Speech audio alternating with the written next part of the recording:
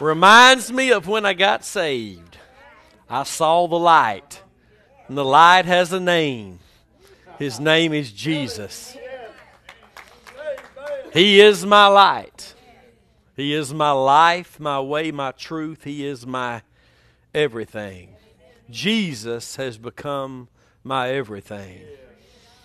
We look foolish to the world because we're foreigners in this world. Amen. But it won't be long. We'll be leaving and coming back to rule this world. I'm talking about ruling this world. I'm excited about that. You know, I'm not excited about me having a position of. I'm excited about knowing that whatever Jesus says is what's going to happen. Whatever He says, that's going to be it. And if anybody rebels, there's going to be a price to be paid at that time. Amen. We're living in a different time right now that's going to be during that 1,000-year reign. Right now, folks are living, just doing whatever they want, and they really think they're getting away with everything, and them nor us are getting away with anything. It's all going to come rushing in right into the footstool of Jesus Christ.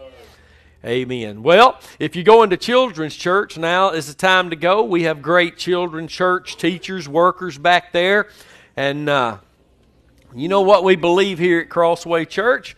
You can keep your kids in here if you want to, but they're not allowed to talk and be a distraction. Amen. I don't believe in that. And although other churches may, I don't. And I believe Mom and Daddy needs to hear the word of the Lord undisturbed so that they can train their children up in the way they should go.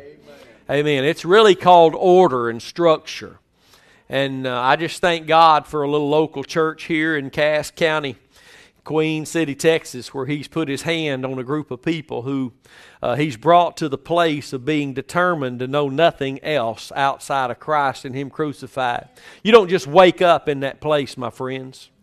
Paul didn't just wake up and say that because, oh, it sounds good, I'll just say that. No, the Apostle Paul had to be brought to the place, and I believe with all my heart that the Holy Spirit had to tell Paul, Paul, unless you become determined to know nothing other than that sacrifice, all these things that are pulling on you are going to pull you away. And Paul, I believe, would blurt out, then I am determined to know nothing else. When he would cry out for God to heal him of that thorn in his flesh, and God would speak to him and say, my grace is sufficient, then Paul would say, then I'll just glory right here in my infirmity, in my weakness, because I need the power of Christ resting on me. More than I need to be delivered from anything, more than I need to be set free from this limp or this thorn in my flesh, I need the power of Christ resting on me. See, that's what we need more than anything. So many people get mad at God. They take it out on the preacher, and they quit coming to church. They get mad at God because they didn't get what they thought God ought to give them. They didn't do what they thought God ought to do. This thing ain't about you writing down everything you want and giving it to God and looking for it to happen. If it don't happen, you getting mad and going about your own way. This thing's about you being purchased in your sinful, ugly way of sin and idolatry and wickedness by the blood of Jesus, and you saying, here I am and I'm completely yours. Whether I get anything, can do anything, I'm yours. Amen. And we've got to walk in that place. There are rewards to those that diligently seek the Lord. There are blessings. But you know what? We all are different people. Amen. The Lord Jesus delivered Peter from jail, but He let Stephen be stoned. So we're all traveling this path. And we're all different. We've all got our faith in one thing, and that's the sacrifice of Jesus. I said we all do. Now, most 99.9% of what's called the church today does not. And it's to that degree. You just need to think about that for a minute. 99% of all that claim to be Christian today, their faith is not in the cross. Their faith is in what they're doing or some man somewhere. I fear that even among the cross preaching churches that God has raised up, certain individuals don't think they can get anything from God unless one of their preachers is in the room. There are several churches up in another state. I won't call which one it is, and there are a bunch of them, and they all be claiming to preach the message of the cross, but they won't have any guest speakers unless they come from Baton Rouge. They had me up one time, and 3/4 of the people didn't come, and the reason they didn't come is they said, I thought when we got together we weren't having anybody except from Family Worship Center. See, it's not the truth they're after. It's a man. And I fear even among our ranks, that has happened. Can I remind you this morning that the anointing is not a man? Your Bible in 1 John chapter 2 says, or chapter 1, which one is it? Verse 27 in one of those chapters. The truth, the anointing is the truth. You don't need a certain man. You need the truth. For when you know the truth will make you free. And the truth is the man Jesus and what he did at Calvary. Without that second part, he is not our truth. Our way, our life, our anything without our faith in the cross, he is nothing to you and me but another man. But thanks be to God for the blood that was shed. That man that fully obeyed God laid his life down so that you and I could be brought into the kingdom, forgiven, no longer guilty of sin. Children of God. And all this has been done and afforded us through the blood, but by the Holy Spirit. Through the blood, but by the Holy Spirit. We're going to be talking in the next sermon or 2 or 3, whatever the Lord wants to do, about the ministry of the Holy Spirit. Because that is who you have here today. You don't have Jesus with you here today. You have the Holy Spirit, who is the Spirit of Christ, the Spirit of the Father. Jesus is at the right hand of the Father in heaven. But you do have someone with you that's as much God as the Father and the Son. The Holy Ghost, the Holy Spirit. You have Him. People told me through the years, well, if I would have just been on the shores of Galilee with Jesus, things would have been different. No, yeah, they would have been different. You wouldn't have had access to what you have access to now. We have access to more now than you would have had if you would have been walking on the shores of Galilee with Jesus. Jesus said that, and we're going to turn first of all to John 16 this morning. Sister Pam's already quoted it, but we're going to look at it. She made mention of it. In John 16, verse 7, Jesus tells us something profound. And I want you to notice as we read this that he does not say his death or the cross or the sacrifice, but in him saying he must go away, you got to let the Lord remind you this morning how he went away through the cross. So he tells his disciples there in John 16 and 7, nevertheless, I tell you the truth. It is expedient, that means beneficial and necessary for you that I go away. For if I go not away, the Comforter will not come unto you. But if I depart, I will send him unto you. And when he is come, he will reprove the world of sin and of righteousness and of judgment.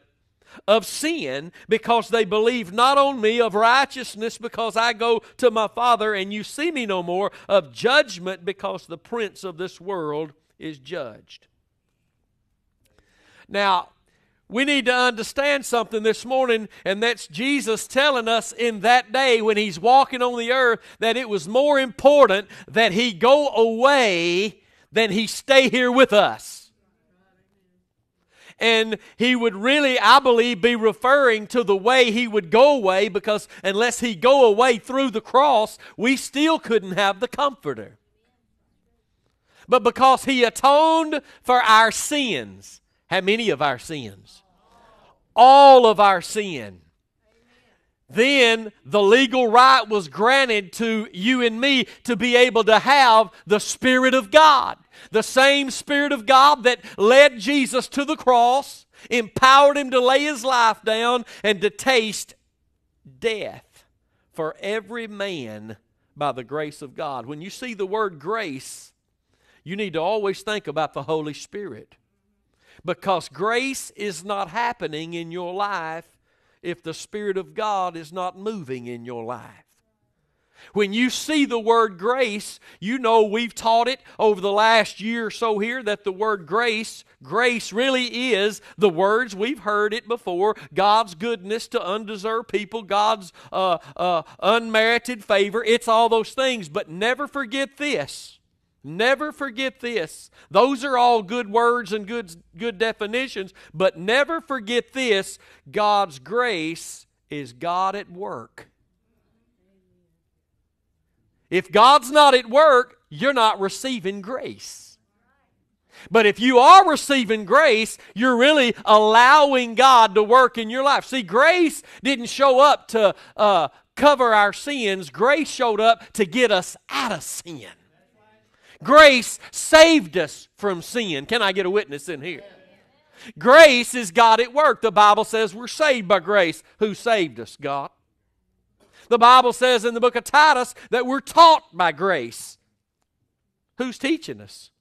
God the Holy Spirit. Grace, the Bible says, Paul says, he labored by grace. He labored only by the Spirit of God.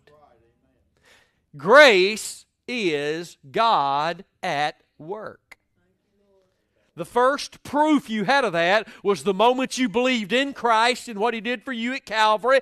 God saw your faith and He moved in and He went to work. Amen. Are we good? He moved in and He went to work.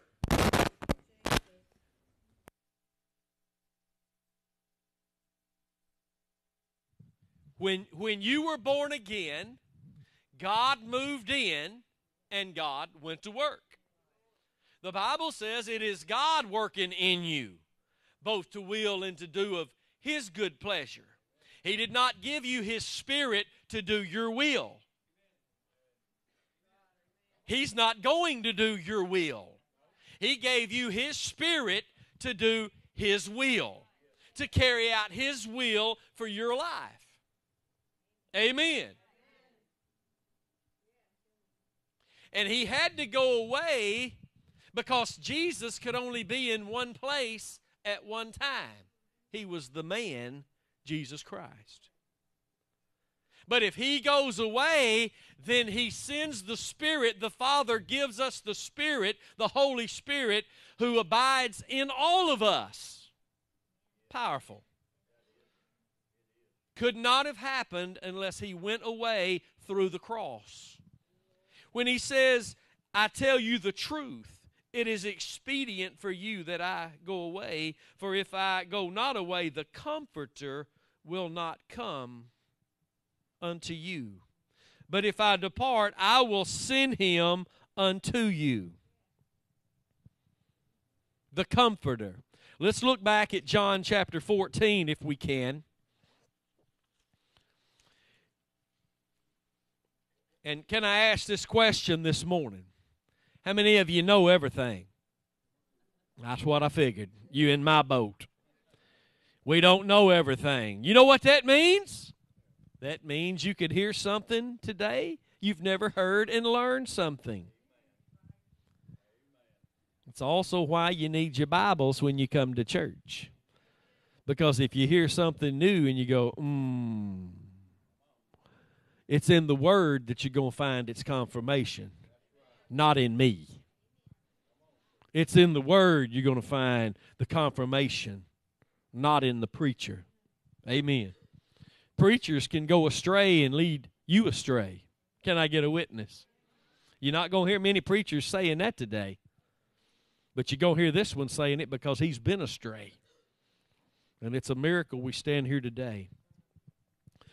In John 14 and 16, Jesus says, "And I will pray the Father, and he shall give you another comforter, that he may abide with you forever." Notice verse 15. "If you love me, keep my commandments, and I will pray the Father, and he shall give you another comforter, that he may abide with you forever." How long you got the Holy Spirit? Oh, he doesn't come and go, does he? You've got the Holy Spirit, God Almighty, living inside of you.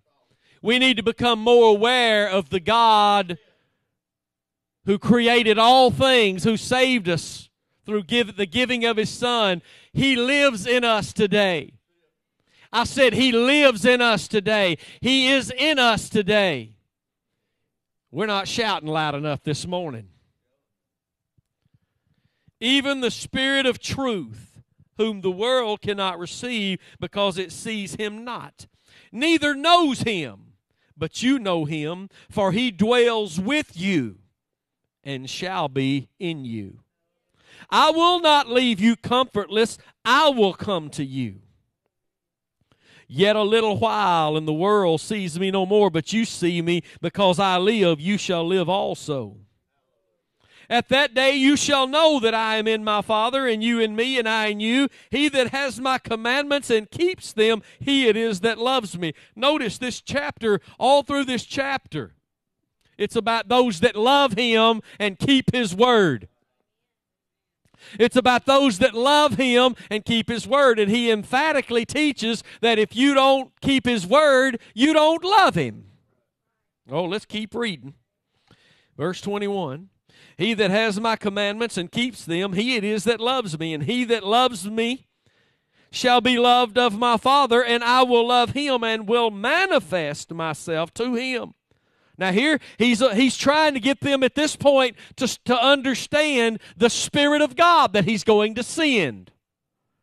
Because just as Jesus said, "If you've seen me, you've seen the Father," he's also telling them here, if you've seen me and known me as the truth, then you'll recognize the Spirit of truth when he comes. That's why God's sheep know the shepherd. God's sheep know the truth. God's sheep follow the shepherd. God's sheep follow the truth. We don't follow everything. We've been sidetracked, but thank God he reached that loving arm out to me in 2003 and said, "You've gone the wrong way, long enough. It's time for you to come back to the cross." And Brother Curtis didn't just say, "Oh, whoop, awesome, that's good, I believe I'll come." No, the Lord had to allow us to go through a period of loss. You see, the Lord does give and the Lord does take away. But his purpose in giving and his purpose in taking away is all for our benefit, to keep us on this narrow path. And we lost our home, our land, our vehicles, and moved back in with Robin's mother. You've heard the story, and we felt about that big. But it was in that time that God began to show us, you've been off track. You've believed in everything but the blood. You know, we always believed in the blood of Jesus for initial salvation, but then we moved our faith to other things for the way to find the blessings of God and to find God anointing us. And God reminded me, I've never told you I had two ways. I've still only got one way for everything. Only one. For your initial entrance, for your way through and out the other side. Only one way. His name is Jesus. And that way is the way of the cross. So he stops right here and he's telling them, I will love him and will manifest myself to him. To who? Those that love me enough to keep my word. What's that mean? Who are they? Who are they that love the Lord enough to keep His word? They that recognize what took place on Calvary's hill. You see, because this we've learned also, you can't love God except through the avenue through which He loved you. John 3:16 is a powerful scripture that's more than about God loving you and giving His Son. It's also about this, God showing you that's the only avenue which He loves you. He doesn't love me and you outside the cross in some other way. He only loves the world through the cross of His Son, through what Jesus did at Calvary. There's the only place you can find God's love, and through faith in that is the only way that you can love God. And if that's what your faith is in today, my friend, you will be found empowered by the Holy Ghost, obeying the Word of God. And even when we slip up and stumble and stagger around and see that we're not, repentance comes to our heart and we begin again to obey God. We are known by the love we have toward each other. That's what Jesus taught. John 13:35. If you have love one to another, then are you my disciples, and then the world sees that you're my disciples. But disciples, Jesus taught, cannot exist without taking up a cross daily. And our cross is not our hard times and struggles. Our cross is the cross we died on with Him. He died for us. We were crucified with Him. And because our faith remains in the sacrifice, when 99% of the church looks at us like a calf looking at a new gate, we stay the course. We cling to the cross. Oh, you should come to our church. God's doing a new thing. We won't be there. I was telling somebody the other day about a few years ago, they had here in Atlanta a big, I don't know what it was called, but it was like they had at the point they kept trying to, a citywide church crusade. It was all about getting people saved and getting the unchurched in church and those who were, and now they're out back in church. And man, there's like 22, 23 churches involved. They kept leaving messages on my phone almost every evening, and I wouldn't answer them because God already brought me out of all that mess. And finally, one guy who's somebody in the community showed up at Crossway Church after the service one Sunday morning, and a big old guy, he's standing there in the foyer, and he just wants to know just why won't we get involved? Came after us. Why won't you get involved? Why do you not want to be a part of this? I said, well, tell me what's going to be going on there.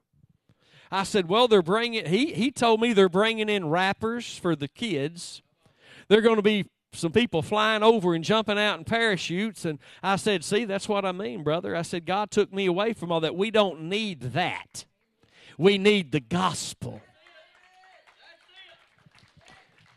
And that man began to weep right there in the foyer because he knew what I was saying was true. But Esau wept also. And it didn't get him anywhere. So you can weep all you want, but if you go and you keep being a part of all that God's not in, that's only got a form but no power, then you're just going to keep on weeping, and you're not going to get anything for your weeping. You don't get anything for your weeping.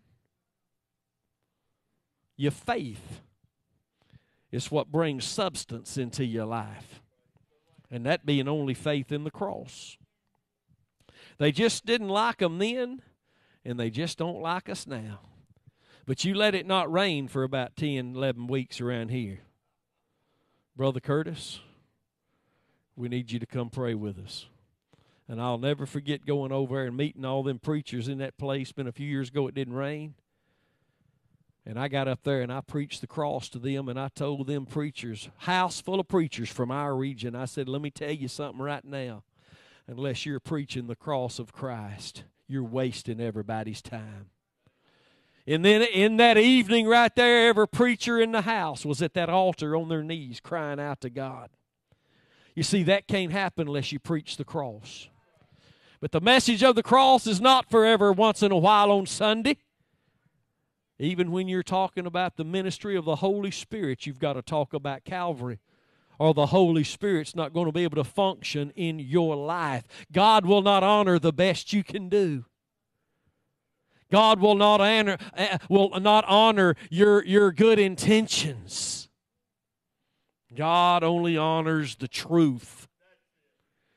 And the truth has a name. His name is Jesus. God only speaks in these last days through His Son. Hebrews 1 and 2, and Hebrews 12:24 tells us that it's the blood of Jesus that's doing the speaking. That means the message of the cross. If that's not what's in every message, every sermon, it is one without power. See, people won't believe that either today, but yet they'll remain without power. Doesn't matter what you get mad about and believe, you will remain without power. And the devil knows what he's doing. He'll send folks to these churches where there is something there, but it is not the Spirit of God at work. I've already been there. I know it well. The message of the cross is the only message that brings discernment into the child of God's life, where he's able to discern no matter what they got, what that looks like. That ain't God, because their faith is not in the cross. Amen, Brother Curtis. So he gets them ready here.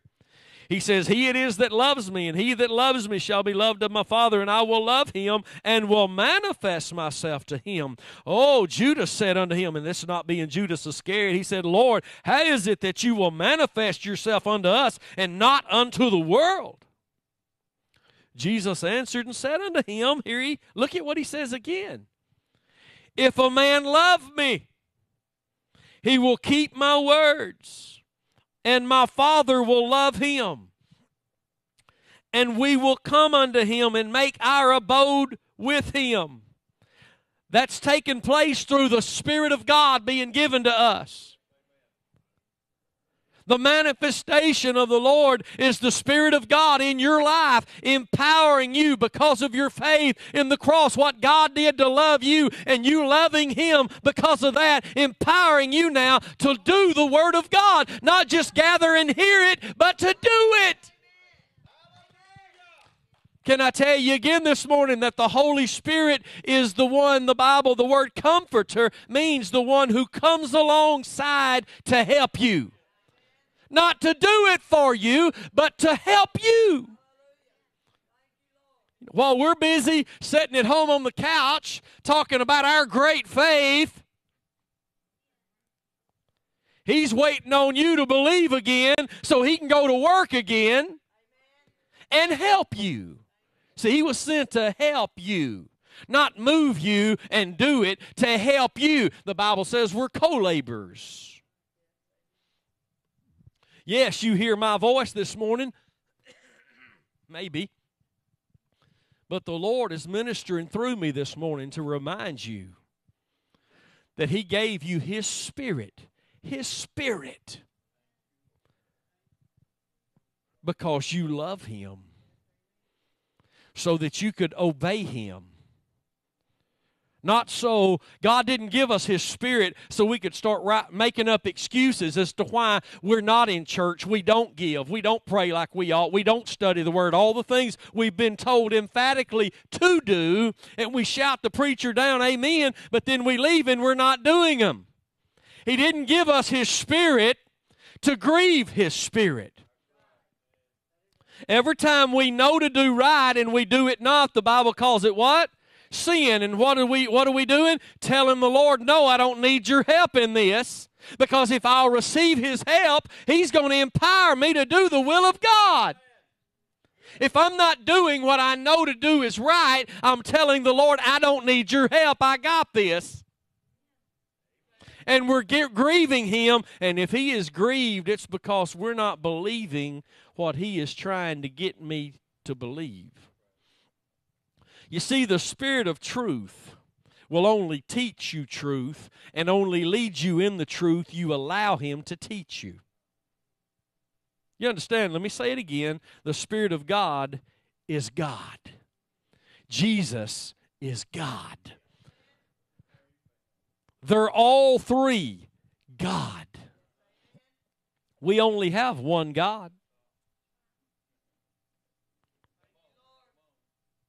But He's manifest to us in three persons: the Father, the Son, and the Holy Spirit. He's one God. And all three persons of the Godhead are God. So the one living in you is the Spirit of the one who said, "Let there be light."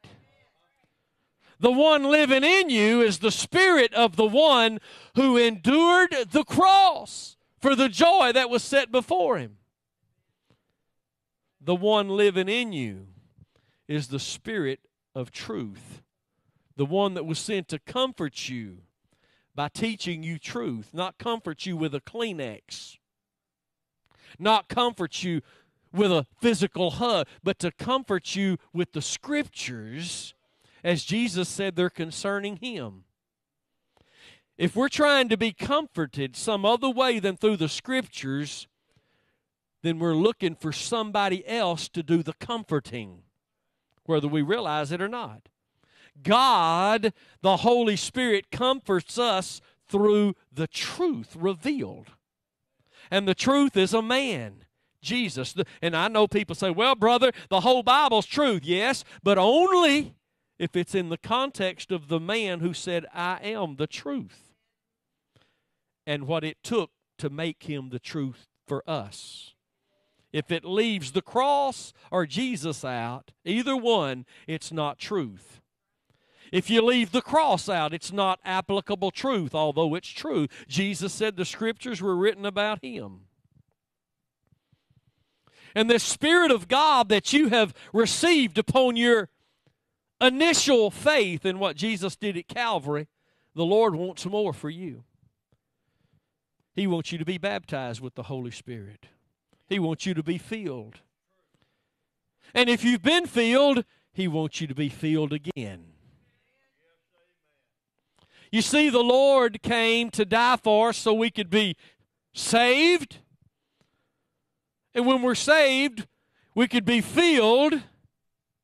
And when we're filled, then we can be used according to His plan. And then when we're being used, He's being glorified. And then that just starts all over again. Somebody else can be saved and filled and used so that somebody else can be saved and filled and used. See, what we read in the book of Acts is a story about the Holy Spirit acting through filled people. Filled people. Now, we don't run people off because they don't believe in the baptism. Oh, no, we don't run people off for any reason here. But the reason people run off, one of the main reasons people run off is because they just don't know what to do with the baptism with the Holy Spirit. It won't save you from your sins. It'll prepare you and equip you, empower you. Let me use that word. The Holy Spirit empowers for the work of the ministry. Peter, filled with the Holy Spirit on the day of Pentecost, got in the flesh and had to be corrected. Just because you're filled with the Holy Spirit does not mean that you're going to get it all right. It takes faith in the cross and being filled with the Holy Spirit, and it takes it every day. It takes it every day. Every day. I know people who have been baptized with the Holy Spirit, and they're just as miserable today, just unhappy today. You know what they need? First of all, they need to examine themselves, make sure their faith is what they think it's in. Because when our faith literally is in Calvary, that ignites us on the inside by His Spirit. Do you remember what it was like the first time you heard the message of the cross after being captured by false doctrine for many years? Not the first time you heard it. The first time you heard it, you probably, like me, turned it off. Said, why are they preaching that? I'm further along than the cross. But the first time you grabbed a hold of it, or let me say it this way, the first time the Holy Spirit grabbed a hold of you. And you, like the song says, you saw the light again. See, there's no light for you outside of Calvary. You need daily light. That's why Jesus taught you need a daily cross. But it's only the Holy Spirit who can give you the light you need. But the Holy Spirit, who is God, He can't work in your life without your faith in the truth. He can't work in your life without your faith in the cross. See, that's what they really don't like right there. But until a man gets honest with himself again and realizes, comes to himself and says, okay, I'm just going to believe God's word. I don't care. I'm not judging what's right based on any experience I've had. I'm judging what is right based on the word of God.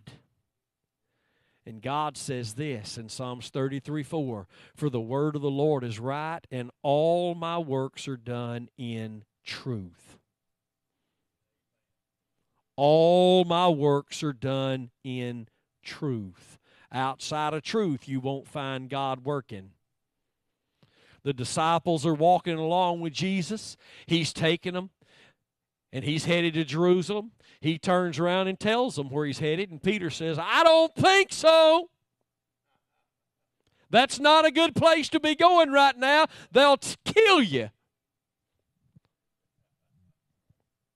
Jesus stopped and corrected Peter in an abrupt, rough kind of way. In a way that if most today were talked to that way, they'd say, well, I don't believe in him anymore. He called me the devil. I ain't following him. He's probably the devil.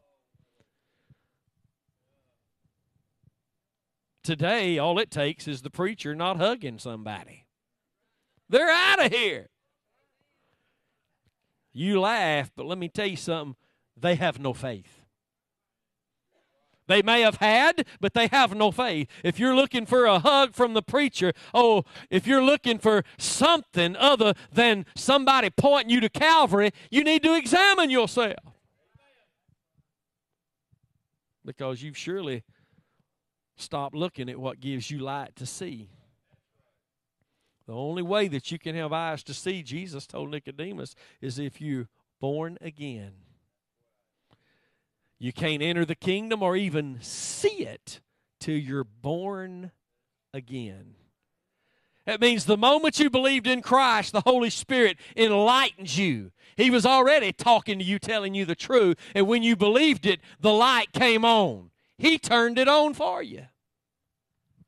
You need that light every day.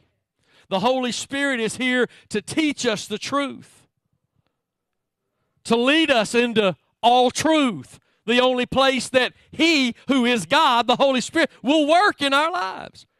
Do you see how basic that is? How kindergarten that is? But men and women out there all over the earth are going to say, I don't believe that. There are people, there's a family who was going to this church for at least a year and a half who says, I don't want to hear anything about that anymore. See, they didn't get something they were after. See, God is not a little ball you can rub on and get what you want. It doesn't matter your condition today. It doesn't matter your predicament today. God still loves you, and He'll lead you into truth if you'll believe truth. We're going to be talking more about this in the days ahead. We're going to be talking more about being baptized with the Holy Spirit. And as we close, I want us to turn to the book of Acts, if we can, right quick. And what I was going to say earlier concerning, we don't run people off. Listen, as long as you believe the baptism is for today, as long as you're not bucking that, then you're going to be fine here. You ain't going to be fine here if you start bucking that's not for you, that's not for today. I'm going to tell you something, that's a big lie. Peter stood up on Pentecost and gave the message, and he said, this is not only for them, but this is for you, your children, your children's children, and all those who are called of God. And we've learned in the last year, actually, what happened at Pentecost. Isn't that something? All these years been saved, and all these years been preaching the cross. And just within the last year or year and a half, the Lord has taught us something really new that we didn't really understand, that what happened on Pentecost. You see, they weren't born again till Pentecost, because they didn't have the Spirit of God till Pentecost. And what happened in that upper room, the Spirit of God showed up and moved in them first and saved them. And then baptized them almost at the same time with the Spirit of God. You understand that? They did not have the Spirit of God dwelling inside of them until Pentecost. But God saved them on that day. That's when the church was birthed. On the day of Pentecost, the Spirit of God moved inside of them, and then almost simultaneously, right after that, again, He baptized them with the Holy Spirit, with the physical initial evidence of speaking in other tongues. So yes, as a Christian, you need to be filled with the Holy Spirit. I can't help what mom and dad and brother and sister and co-workers don't believe. I said once again, we're Bible believers. You need to read the book of Acts and don't go ask no questions. Just believe it. Because, see, there's two periods of time with God. There's before the cross, there's after the cross. There's not before the cross, a little bit after the cross, and now us. No, there's before the cross and after the cross. And after the cross, God sent His Spirit to save us through the truth we would believe when He told us about Jesus and what He did at Calvary, and to baptize us with the Holy Ghost, with the initial physical evidence of speaking in other tongues. If you hadn't spoken other tongues, you're not filled with the Spirit. You're not baptized with the Spirit according to the Bible. Now, there are churches and preachers out there, because more and more people are being baptized with the Holy Spirit today. I mean, it's being preached less and less, but there are people still being filled, and this Spirit-filled movement of God, most of them are not in the faith, but you can be baptized with the Holy Ghost. Oh, it's quiet around here now. We weren't preaching the cross. We weren't listening to the message of the cross, and we got baptized with the Holy Ghost and went to speaking in other tongues. Because it's a promise. To who? Saved people. Not if you're called to leadership, not if you're anything. If you're saved and you hear and believe the message that God sent His Son to die for you and you're born again, then now you can be baptized with the Holy Spirit. Look in the book of Acts in chapter 19. And it came to pass, verse 1, that while Apollos was at Corinth, Paul, having passed through the upper coast, came to Ephesus, and finding certain disciples. Everybody say he found some disciples. And he said unto them, have you received the Holy Spirit since you believed? And they said unto him, we have not so much as heard whether there be any Holy Spirit. And he said unto them, unto what then were you baptized? And they said, unto John's baptism. Apparently he found some followers of John. Then Paul said, John verily baptized with the baptism of repentance, saying unto the people that they should believe on Him which should come after him, that is, on Christ Jesus. Now get ready. When they heard this, they were baptized in the name of the Lord Jesus. That's talking about a baptism into the death of Jesus. Romans 6:3 tells us that as many as have been baptized into Jesus Christ have been baptized into His death. When they heard this, that the one John had preached had come, Paul told them they were baptized in the name of the Lord Jesus. And when Paul had laid his hands upon them, the Holy Spirit came on them, and they spake with tongues and prophesied. And all the men were about 12. Paul didn't say, hey, y'all got to call a ministry on your life. You really need this baptism. Paul just told them about Jesus. They were baptized in the name of the Lord Jesus Christ. And whether that's talking about water baptism or the other, baptized into his death. If they believed on the Lord Jesus Christ, they were baptized into his death. The Bible here doesn't really say. But I believe that they were baptized into his death. And when Paul laid his hands upon them, the Holy Spirit came on them, and they spake with tongues and prophesied. Here, what we have right here is a group of people who believed in the Lord Jesus Christ, but not until Paul laid his hands on them were they baptized with the Holy Spirit. Do you see that? Same thing happened at Pentecost, except nobody laid their hands on them. They believed. They were there waiting on the promise Jesus said was going to be sent by the Father. And when the Spirit of God came, he moved inside them, and they were born again. They were the new covenant, born again church started right there. Because until that point, you could be a follower of Jesus, but you couldn't have his Spirit until he'd gone away and sent the Spirit back. And Pentecost is the day the Spirit of God came back, moved in, and baptized those believers in the Holy Spirit. And they began to speak in tongues, all of them. You know what the Bible says. You're going to need this baptism. This is not a just option B if you'd like to have it. This is, Jesus commanded them to be filled with the Spirit. You need to just let the dignity thing go. I'm too dignified. I don't, speaking in tongues, what will he think about me? What's the Lord going to think if you deny the greatest gift for a born-again child of God? What's the Lord going to think? You're denying what I want to do in your life for you, through you, simply because of what people will think about you? Aren't you glad I didn't care about that when I went to the cross for you? See, this is something you need. This is something you need, being baptized with the Holy Spirit with the evidence of speaking in other tongues, prophesying. You can't show me anybody in the body of Christ today that has the gifts of the Holy Spirit functioning in them and through them that has not been filled with the Holy Spirit. They're not there. It's not happening. You say, well, I've known great preachers. Anybody can get up and read the Word of God. You have the Spirit of God, but the prerequisite for ministry, according to the book of Acts, is being filled with the Holy Spirit. And how many of you know we all got ministry?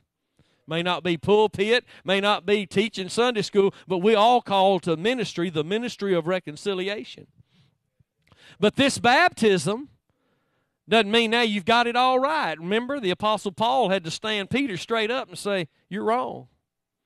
What you're doing is wrong.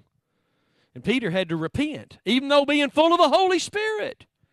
I mean, how many churches do you know who are setting deacons in because they're the mayor, they're the jewelry store owner, they're the guy who runs all this, and the bank owner, and they put these guys in deacon. But the Bible criteria for being a deacon is that you be full of the Holy Ghost and wisdom.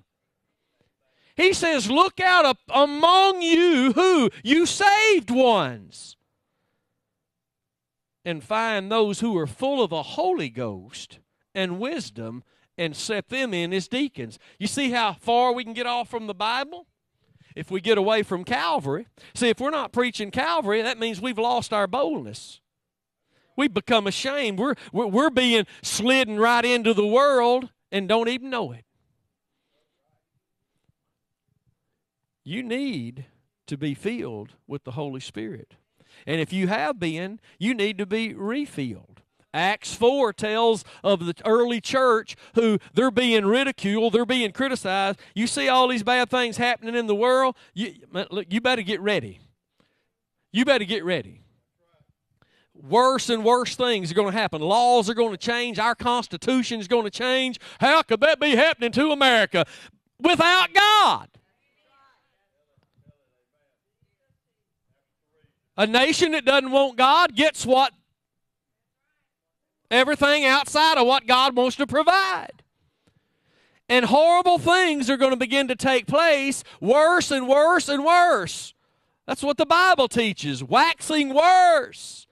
Those who are walked in the truth with us are going to be seduced by doctrines of devils, just like Joseph Prince and all those people teaching that you don't have to repent anymore. You don't have a sin nature. The rapture, it's not going to happen. And all this garbage out there, unless you're filled with the Holy Spirit and hanging on to Calvary, you're not going to make it.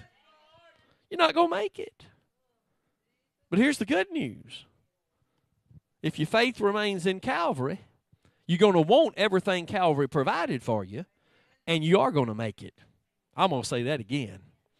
If you hang on to Calvary, and some of you watching online today, you're watching this message, but Sunday morning, you were in a church not preaching the cross, not focused on the cross, because of your husband or your wife or your friends. That's out of the will of God. I don't mind telling you because I love you enough to tell you. I'm not condemning you. I'm just bringing the word of the Lord to you. Jesus said, if you put anybody in front of me, you can't be my disciple. And you can't be his disciple unless you take up your cross and follow him. And you're surely not doing that unless you're listening to a preacher preaching this message. But we're more concerned about our status in the community. Our financial status, our status in the community, what they're going to think about us. Let me tell you something. The cross Jesus endured, it didn't matter what people thought. He went and did it anyway. And he's calling you to the same. To forget what everybody's thinking. None of my family, none of my wife's family is in this church because they hadn't grasped this truth yet. That's not being ugly. That's just the way it is. They know what it takes to get saved, but none of them know what it takes to live saved.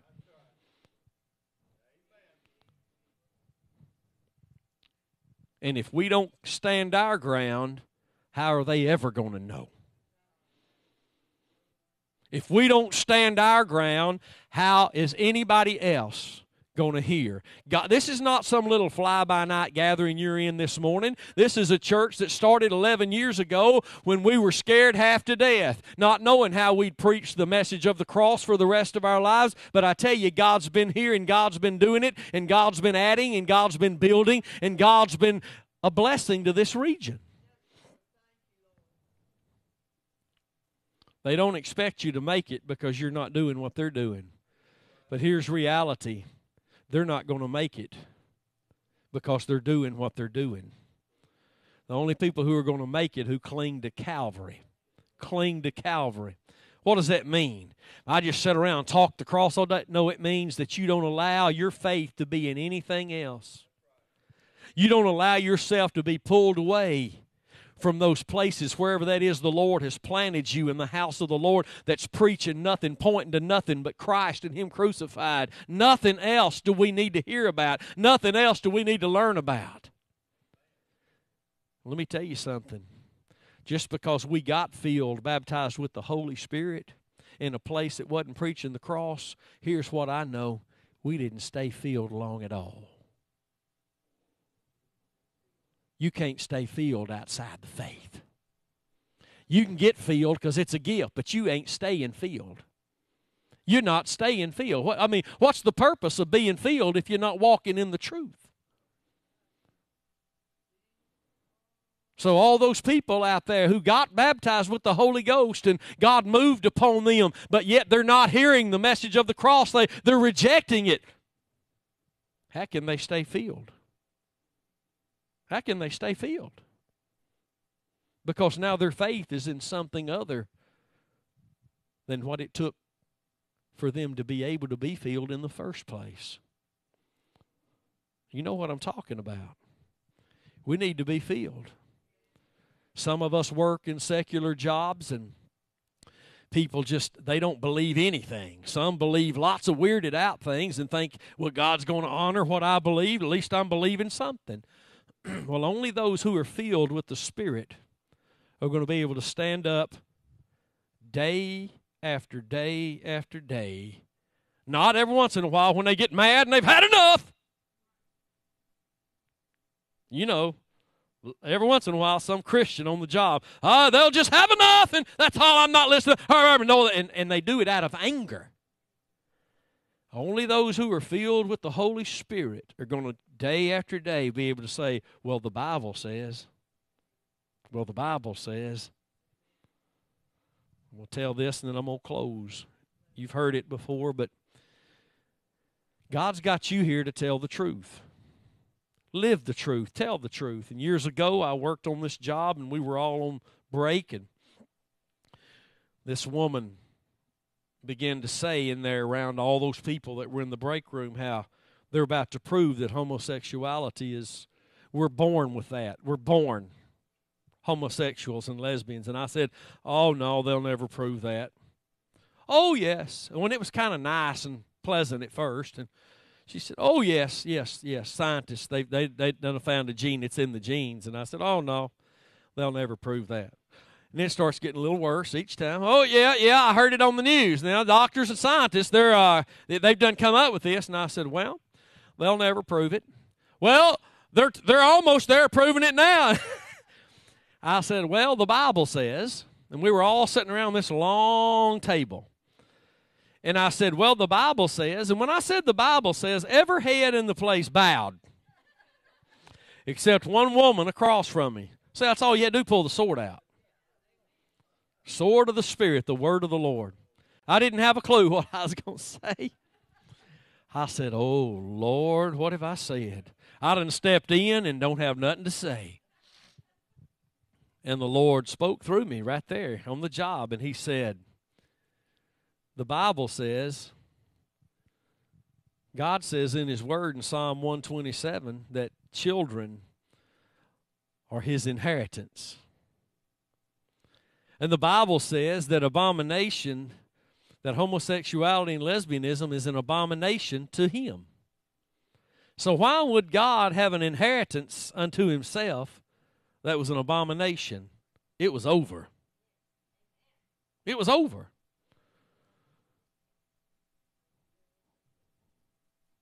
And that opened the door for me to be able to tell some more people some things the Bible said. Because people are running around out there everywhere, believing all kind of stuff, just waiting on you to point them to Calvary. And let me tell you something about the power of the gospel. They don't have to be in a church to hear it, to get saved. All they got to do is somebody tell them, Jesus died on the cross to atone for our sins.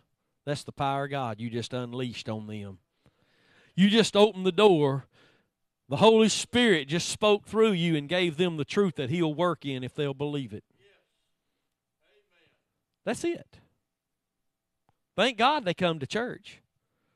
Thank God they come to hear more. But you know what? All they need to do to have the power of God put in their face is you tell them, Jesus loved you enough, he died for you so you could be forgiven and delivered from all your sin. All your sin. Then they have to deal with that truth. And if they accept it, God moves in and God goes to work. If they deny it, then they take off running and God takes off running after them. That's the way it works. Because once you hear that power, that truth, you might turn your back and you might run from it, but you're never getting rid of it. You can't get rid of it. As we ministered here recently, Jesus said, if I be lifted up, I'll draw all men unto myself. Because he went to the cross, every man, woman, and child today that's breathing is being drawn. What they're doing with the drawing is a different story, but they are being drawn. Stand with me this morning. As the musicians and singers come this morning, if you're here this morning and you've driven